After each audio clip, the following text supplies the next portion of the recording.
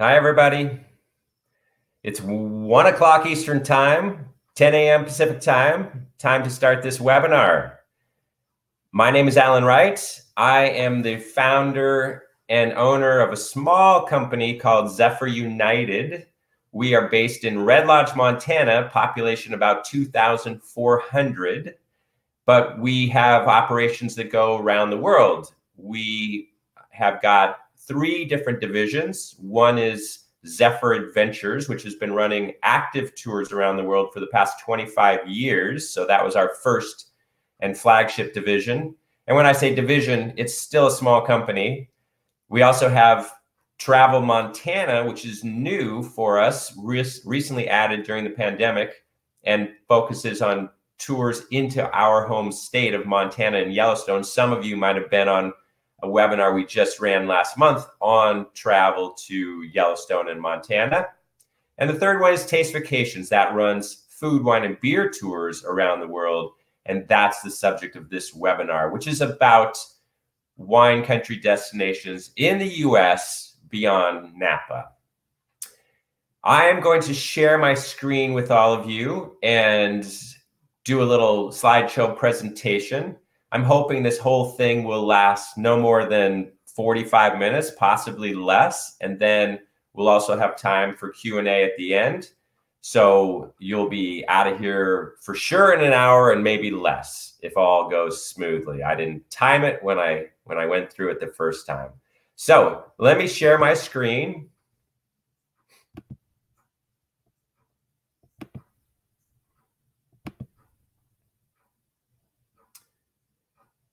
And I think you should be seeing it now.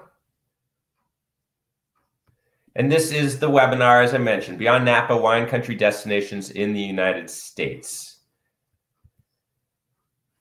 Before we get going on this, I want to talk about why this webinar and wine travel in general is important to you as travel agents. That's what this whole thing is about. I'm not really here to talk about wine tourism from the point of view of consumers. I'm really talking to you travel agents and why wine travel is important to you as agents.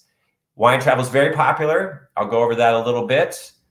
Wine travelers tend to be the same types of people who also use travel agencies. So that's a good tie-in. Wine travel can be very profitable for agencies. Wine vacations are not easy to arrange. That's true for the end consumer. And it's also, frankly, true for travel agencies and travel agents.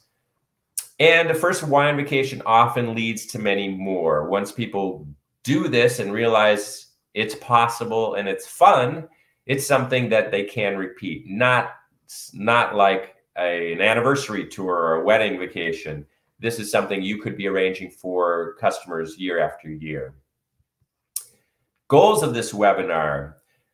Really, I'm trying to provide you information so that you can sell wine travel. That's what this is all about. If you end up using us to book your clients' wine travel, that's great. If you don't, that's fine too.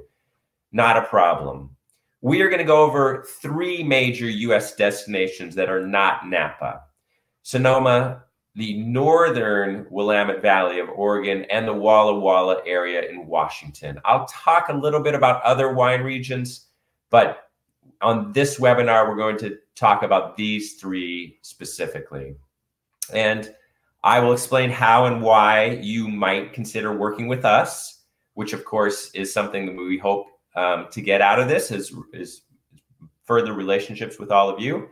And at the end, just some housekeeping. We will do a Q&A. If you have a question, please don't put it in the chat box, which is scrolling on the right side, because I won't see that while I'm giving the webinar. Please put it in the Ask a Question area, which is in the center bottom. And then at the end, we'll go over that. If you have problems with your screen freezing or your sound disappearing, very first thing, just see if you can refresh your browser screen. And we have found that that often works. Hopefully that won't be a problem for you. And we will make a recording of this, a copy of this webinar available afterwards. And Beth in our office, who is the one who's been emailing with you, we'll send it out by email. So who is the wine traveler? This is an important component, of course. Statistics on wine travel are very limited. And the reason is there's no general wine travel organization doing nationwide statistics. And instead, all the studies come from individual regions or locations. So the state of Michigan will say, we would like to know what the impact of wine travel is on our state. And then they do a survey and they do an economic analysis and they come up with a bunch of statistics. And they're always very impressive for that region. But no one conglomerates that all together, accumulates it into one study. So we don't really know exactly. What we do know, all of you know, hopefully, is that there's a post-pandemic boom in travel right now. We had our worst year ever in 2020. We had our best year ever in travel in 2021. A large part that was because of Montana. A lot of people wanted to go outside, wanted to stay domestically, and we're the experts there. But in addition, we are now having an even better year in 2022. And that's not because of Montana, that's because of our locations worldwide. So there is definitely a post-pandemic boom that's happening now, certainly within the tour industry.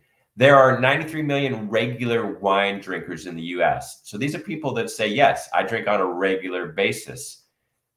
Doesn't mean every day, it could mean every week, but nevertheless, these are the people that are potential for engaging in wine travel as well. And then the key, of course, is to find those people who are ready to spend the time and the money on wine travel.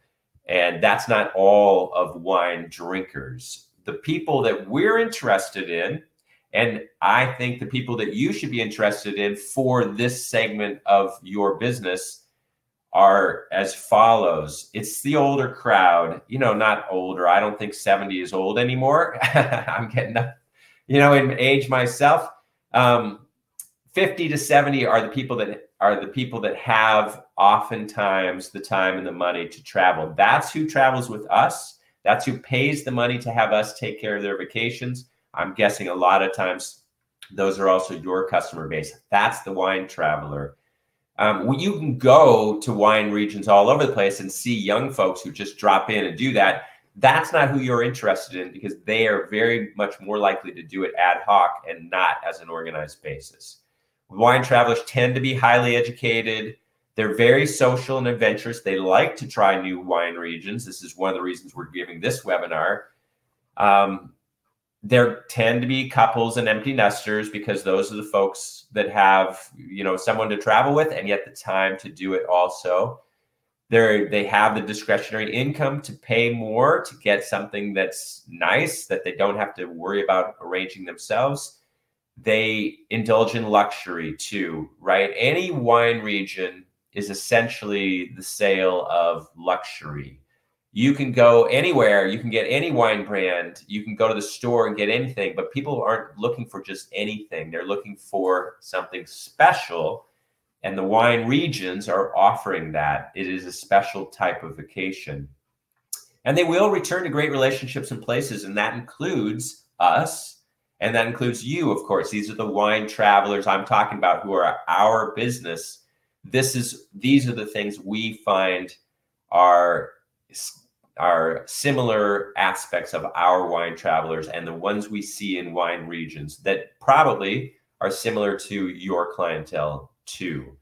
So talking about arranging wine tourism, really there are 4 ways to do this. The first one is on your own without making any reservations. So this was classic in, for example, the movie Sideways, where the friends went in Southern California area and they were going out and they would just pop into different places and say hello and drink and taste, and it worked great. And there's an adventurous aspect to that. So that's definitely a huge part of the industry, but it is disappearing, and it's disappearing because of the pandemic. And during the pandemic, wineries had to manage their flow of people and their limited staffing. And to do that, they started to require reservations. Even ones that had been open for visitation for decades had to, they felt, create a reservation system. And here's the thing, they liked it. They like it now. Even when they don't need it anymore, many of them are still continuing it. And the reason is they can manage what's going on, right? They know how many people are coming when, and they can staff appropriately, but also they can give the visitor a much better experience. One of our critiques of old school wine tourism is that you bellied up to the tasting room bar and they gave you your standard flight. It used to be free in a lot of places. It no longer is. But nevertheless, you're dealing with kind of the low end staff on the totem pole, the person with the least amount of knowledge. And they are dealing with 8 people at once who are out at that tasting room bar. And it's a slapdash experience that doesn't produce great raves or repeat customers for the winery. Now they're having people book a table of 4. It's an hour-and-a-half experience. They know that they're getting a flight of 6 wines. They can upgrade to better wines. They will have someone coming to their table who comes and talks about each wine. And it's better for everybody. It's better for the winery and better for the consumer. And so the on your own without reservations is not something you are involved in. It's not something we're involved in, but it's disappearing. On your own with reservations, as I've just talked about, is much more common.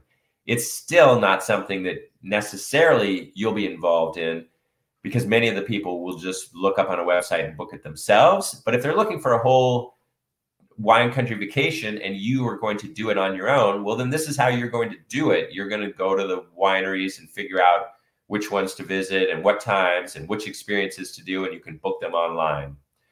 Number 3 is to use a local wine tour operator. We really love this option. These are day tours or half-day tours, and they're really good. These operators, if you have a good one, are taking people to not just the big wineries, but also small ones, so they get a variety.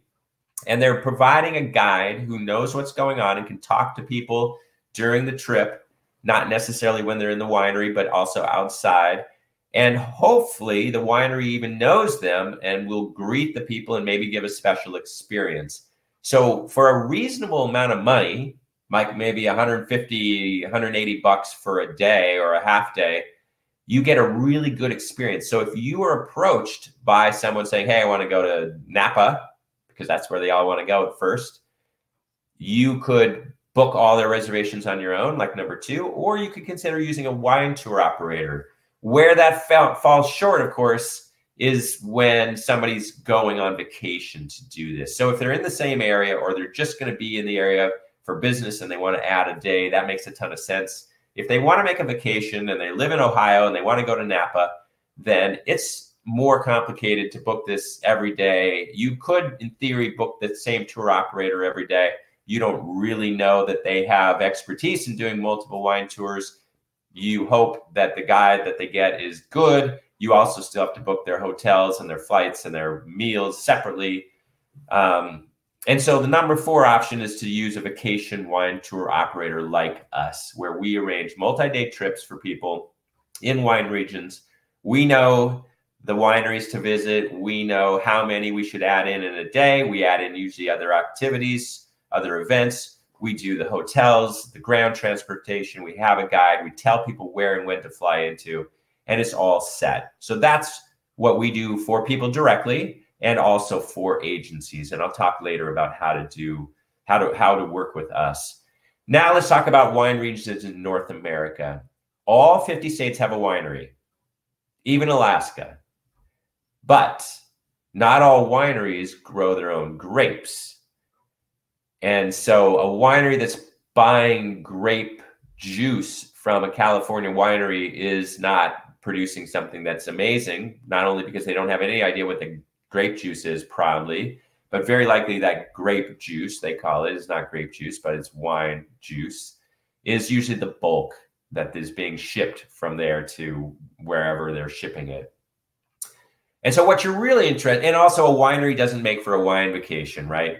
It's not the winery, it's the wine region that's so beautiful. So what you're really looking for are American viticultural areas.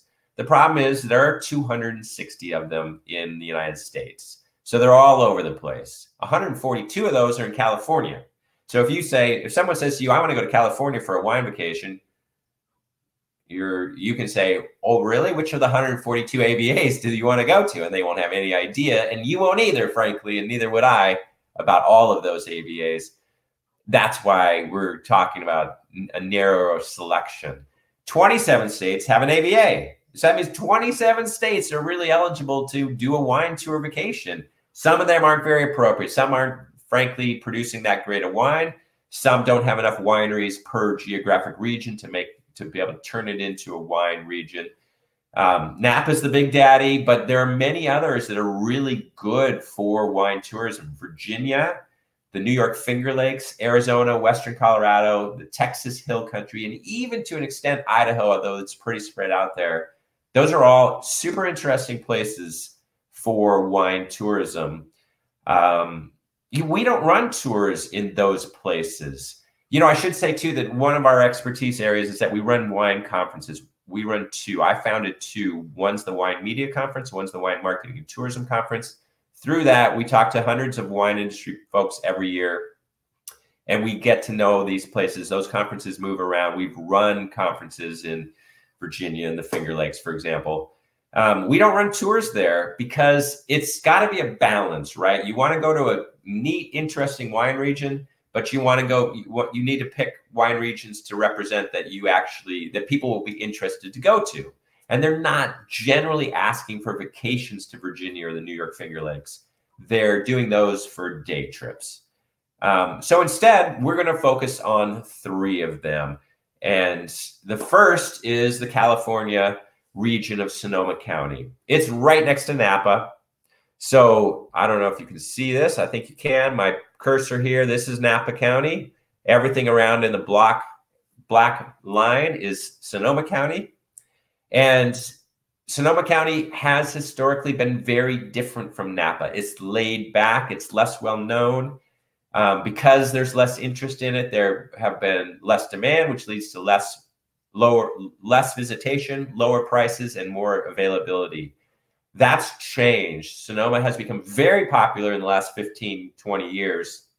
And it's, in our minds, it's as good as Napa County for wine tourism because it's got more diversity in some ways. You can see that all the wine regions include practically most of the county, and it includes over here on the Pacific Ocean, the moderating influence of the ocean winds brings in the lower temperatures, and you get on the Sonoma coast, you get very, very different grape growing regions and thus very different wines from, for example, the rock pile here, which is up in the hills.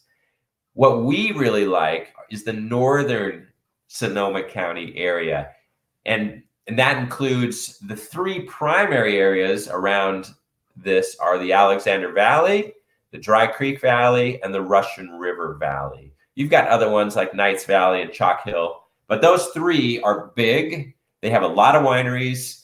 They've got fantastic wines, and really nice about this area of the world for wine tourism is that little dot in the middle, Healdsburg, which is one of the cutest wine towns in the United States and really in the world. It's small, it's manageable, it has a central plaza, it has hotels that are right near the plaza, it's got restaurants, excellent restaurants, it has a dozen wineries right inside the town that have tasting rooms. So it's really perfect for wine tourism. When we do our Northern Sonoma County tour, we stay all 4 nights in Healdsburg right on the square. We take people to 4 different restaurants that are excellent, that are within walking distance. And then we go out to 3 different AVAs, the Alexander, Dry Creek, and Russian River Valleys, for the 3 full days of a 5-day tour. It's really great because you get different wines and different wineries in each of those AVAs, with the Russian River being a little cooler, having more whites, and the Alexander Valley being hottest and having a lot of cabs, Cabernet Sauvignon. So it's a fantastic place to go. I can highly recommend it. If someone says to you, I want to go to California for wine country, and they say, you know, your first question is, well, have you ever been out there to wine country, and do you have anything in mind? If they don't, Sonoma County is a great option for you. It's well known, it's got everything, and it's not quite the hustle and bustle of Napa County. Having said that, it's more popular now, and the prices are going up. It's very difficult to drop in and have a free tasting at any winery there, and that is the reality of it. In 5 years from now, we might not be running one there. It's excellent now, but it's getting popular, and we might end up choosing other ones.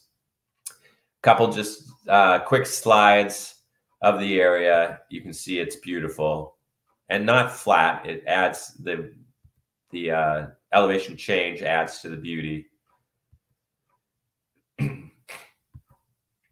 Now, number 2, the Oregon Willamette Valley. So Oregon is a major state for producing wine in the United States. Really, the big 4 are California, Washington, Oregon, and New York.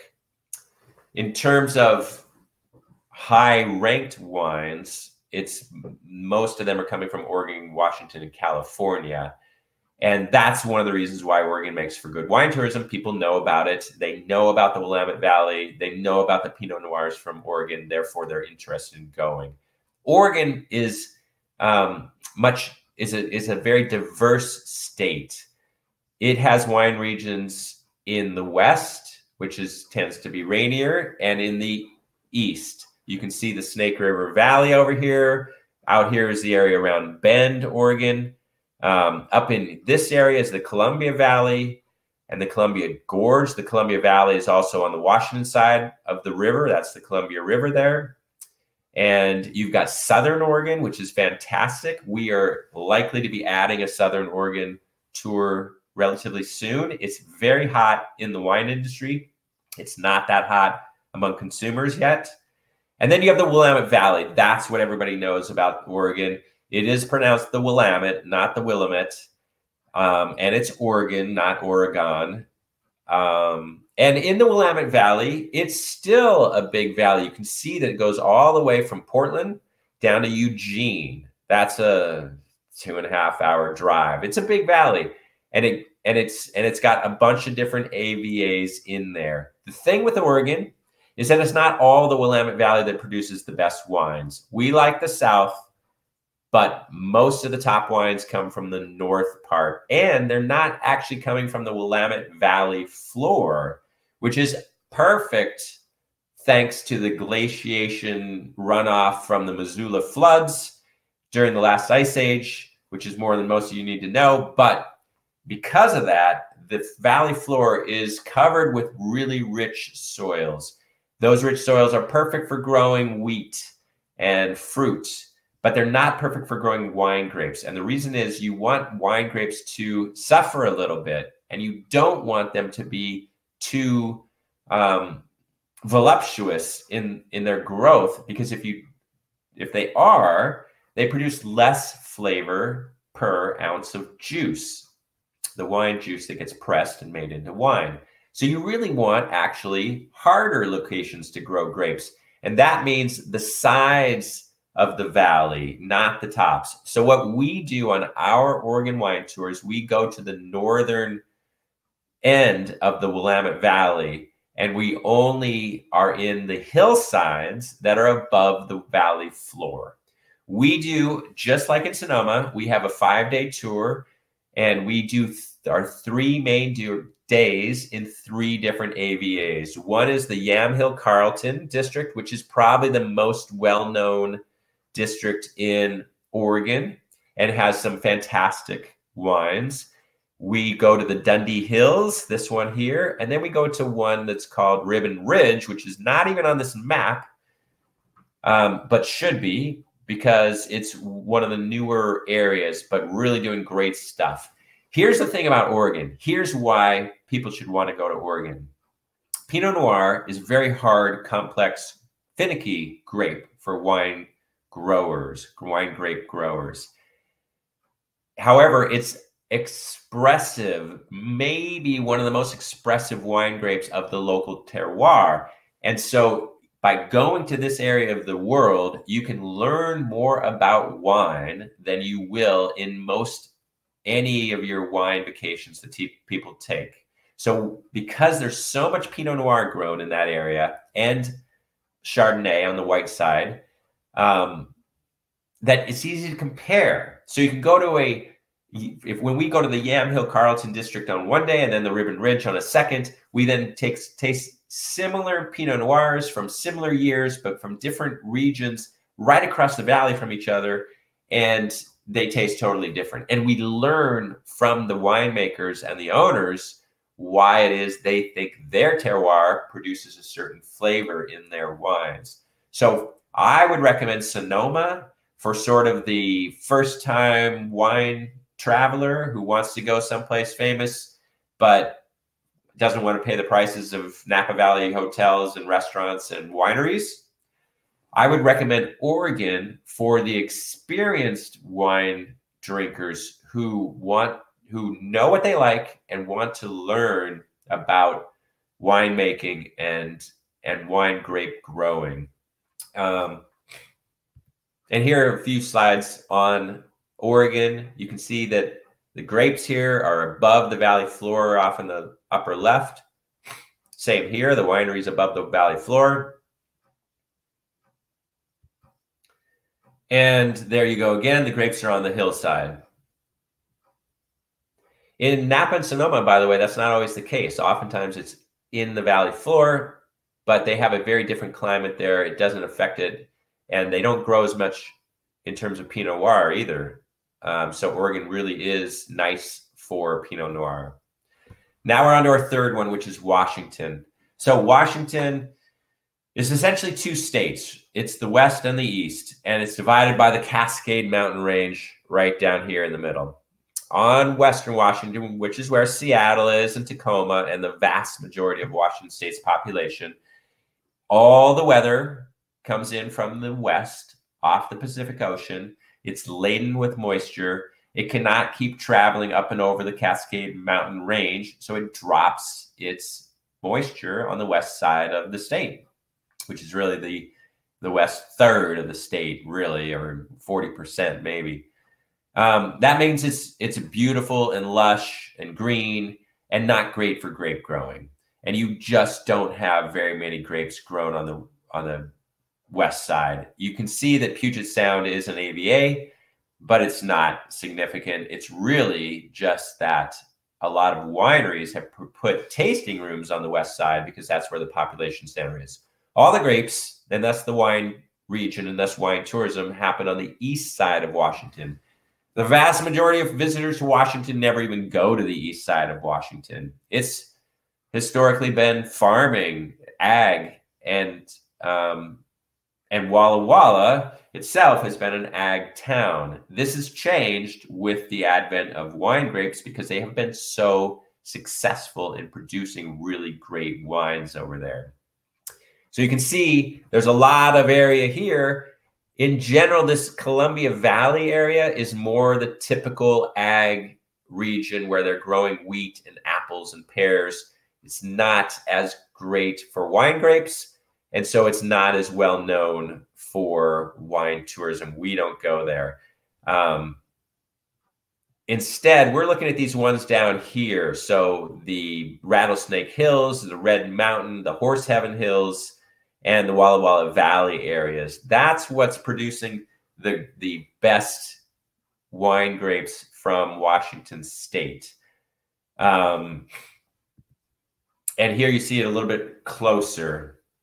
Again, similar to northern Sonoma, what makes this area an amazing wine tourism destination is in part the quality of the wines and the variety of wines you get there. You can always impress somebody by buying a good quality of Washington wine and bringing it to a dinner party or ordering it off the menu. Because a lot of people have heard of it, but a lot of people don't know anything about it. So I like to do that because you get high quality wines for a reasonable price out of this area of the state. And the key is to focus on the ones that have a smaller designation, right? If it comes from Horse Heaven Hills or Red Mountain instead of the Columbia Valley, then you're probably going to get a better quality wine.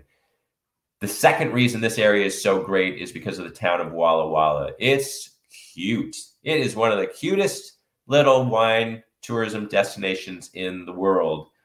It used to be an ag town. It's still an ag town, but that ag town is now mixed in with wine grape, which is also agriculture. And that means that there are some really nice hotels there. There are half a dozen excellent restaurants and another dozen that are good. And it's got a dozen tasting rooms, all within walking distance of the main area of central Walla Walla. And it tends to be less expensive and more welcoming because there are fewer tourists still going to this area of the wine tourism world. So if you have customers that are saying to you, yeah, we've already been to Walla, we've already been to Napa, in fact, we've been to Sonoma and we've been to Bordeaux, we're thinking about doing something else, you can recommend Washington because it's high quality and not as visited. And we definitely love this as a location, really for everybody, but because people want to often start with California, this is a good one for people who are already experienced and have been to different wine regions around the world. So those are the three.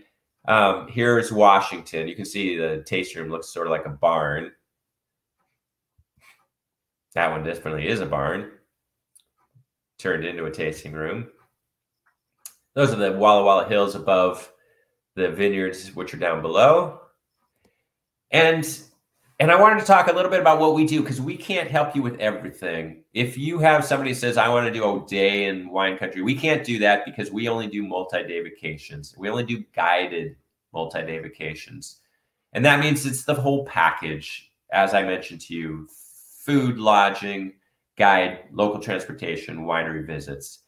We do mostly private tours. So we get a group of 4 coming to us and saying that they want to go on one of our locations. That's great. We get a travel agency and they say we have a group of 8. That's perfect too. We also have a few public tour dates we put on every year, but it's not a big part of what we do. Most of the time, this audience prefers to have their own group. And we generally are not doing this for couples. It's just not economical to run a guided tour for 2 people. The price would be too high for us to be able to make the money in total that we need to make to justify the time it takes to put into a vacation like this. So generally, we're talking 4 or more days and we're talking 4 or more people.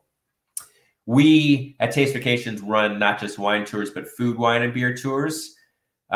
We've got 12 locations worldwide. So you can go to our website, tastevacations.com, see those 12 locations.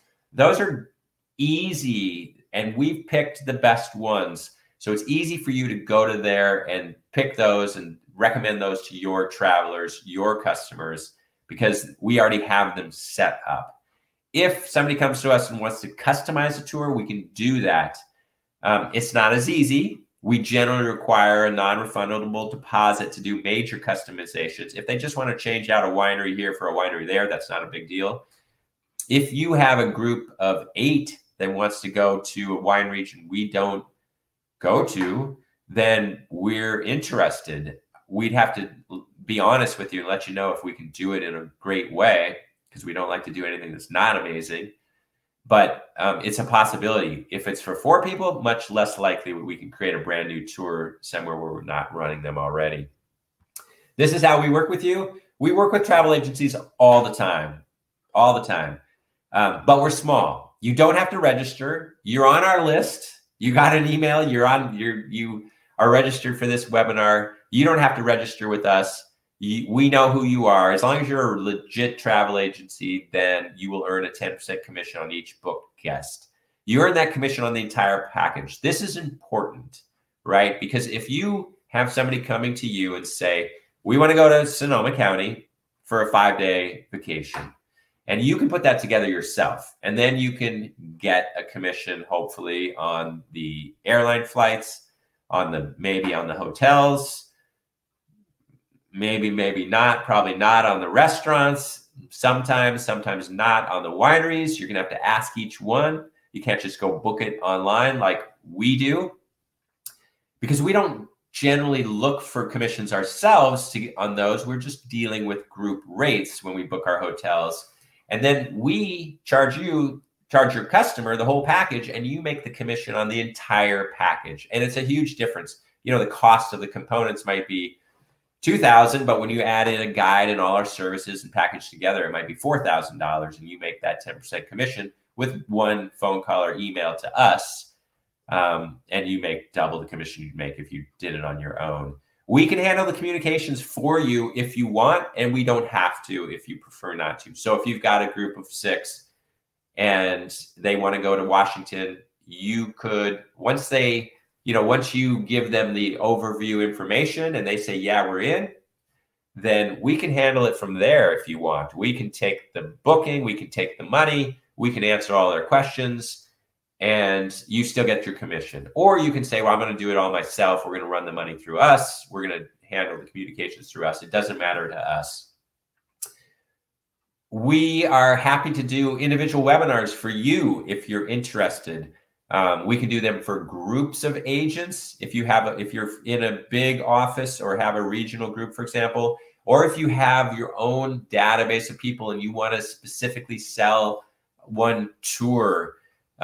We also have agents that want to travel with the groups, and we do that a lot too. Obviously, we have to package that in. We have to price it in, right? Because if you want to do traveling with us at no charge and get the commission, we just have to make sure it works. It generally does not work for 4, and you're probably not wanting to go with a group of 4, but if you have 8 or 10 or more, then we can usually make that work as well.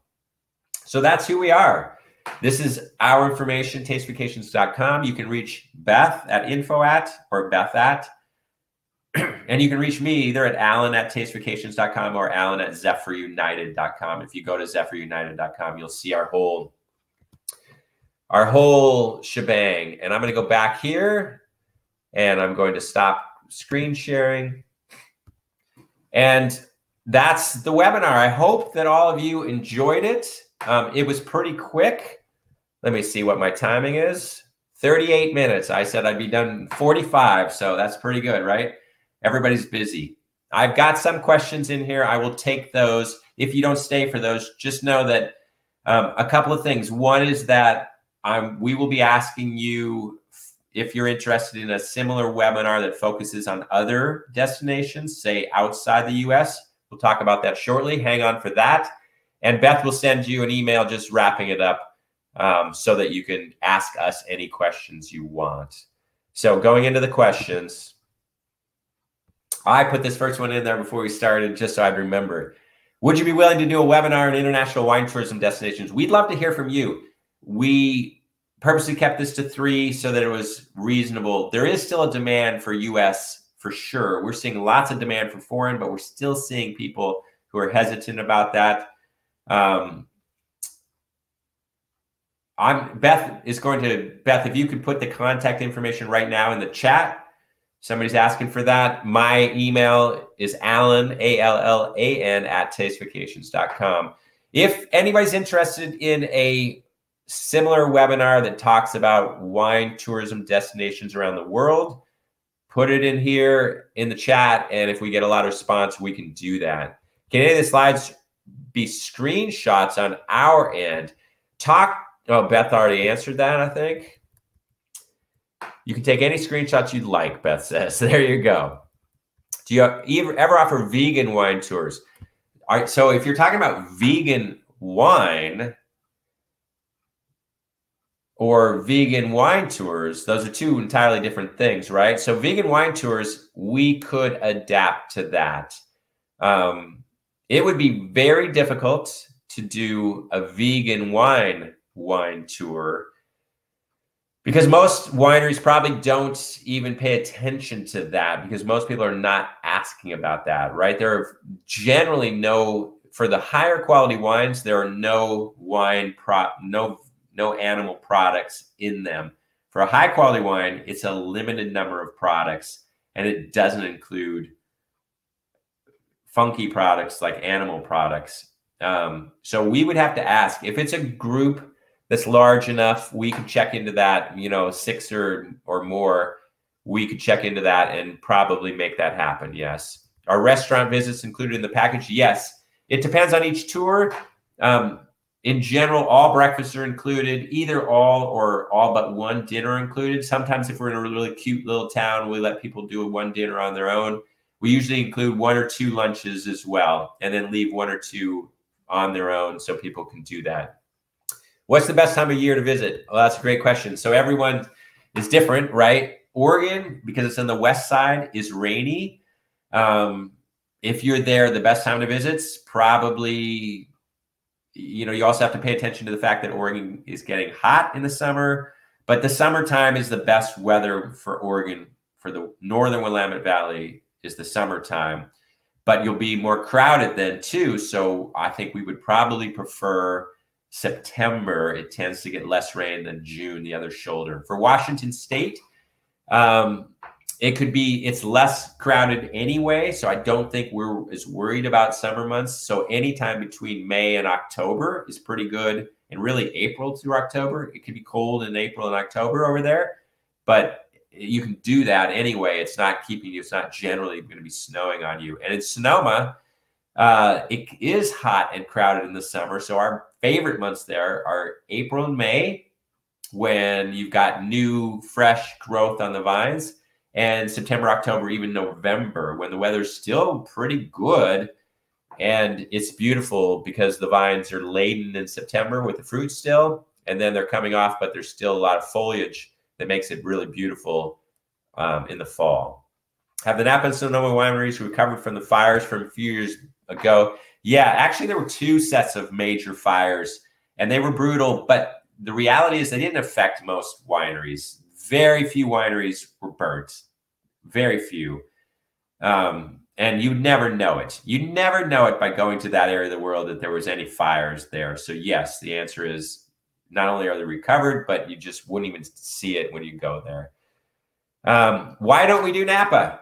So I sort of insinuated that, but it's just busier and crowded and more expensive. And we like Sonoma County as the alternative. We can give people a more diverse experience that is less cookie cutter, where you're just doing the same things that other tourists do. We can introduce people to the winemakers and winery owners much more easily in Sonoma than we can to Napa.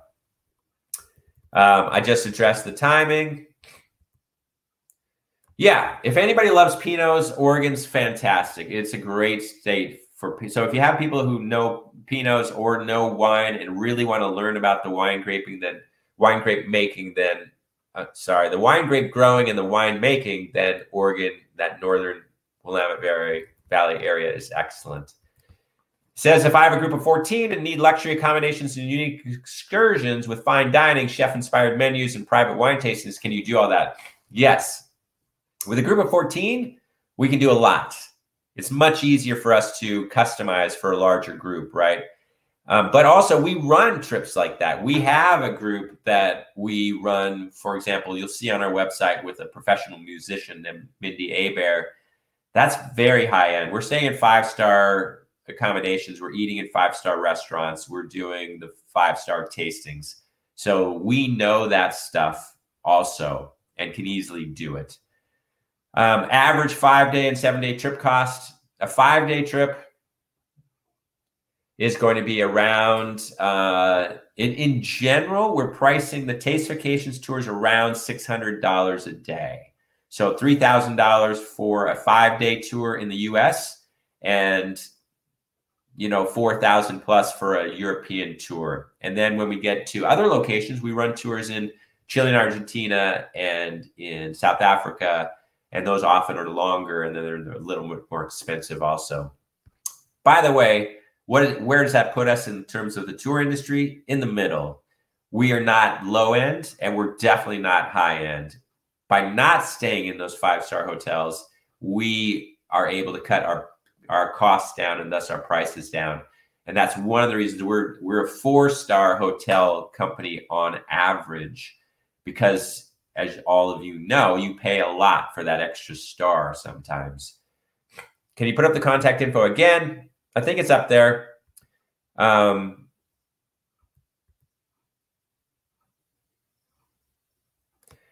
And Beth has just put it up again. info@tastevacations.com, and mine is Allan@tastevacations.com. So here's the thing with travel agencies experiencing our tours. We run very few tours that are group public tours. They're almost all private tours, and therefore we can't put you on a tour easily. We can't put you into some other private groups. So it's very difficult for us to have you come experience our tours on discounted rates even. Because we don't offer those tours very often. So unfortunately, that's not part of what we're doing. Do you do a prepackage from SFO? Yeah, so that's a good question. We generally are planning the trip airport to airport. And so that's for a private tour group, especially if they're all flying into the same airport and flying in at the same time, then we will meet them at the airport. If they're coming in at different times, then oftentimes we also provided an option for meeting at the first hotel where we're staying as well. No, so the group is generally 4 or more. We have a couple locations on our website that do them for 2 or more, but most of our locations are for 4 or more. A few are for 6 or more. So everyone is different, and they're all listed on the site. And really, it's about economics. If we can run that tour at a lower cost, then we can run it for a smaller group. And the copy of the webinar, yes, that will be sent out to Beth essentially right now. So I think we've hit the last of that. I hope you've appreciated this and enjoyed it. And most importantly, I hope it's been useful for you. This was our main goal, to give you as agencies information. Email is a great way to communicate with us. Definitely, we can do a call too. You're not always likely to reach us by phone because we're a virtual company and have been for 16 years. But if you need to talk on the phone, we can always arrange that, and just send us an email and we're good at getting back to you. Beth for general questions, or me for specific questions about regions or this webinar. So thank you very much. Hope you all appreciated it, and we'll do another one soon, and we'll check our comments again. If you were interested in one of these that just covers international wine destinations, and I can talk about the individual aspects of those, let me know. We can think about doing that as well. Thank you.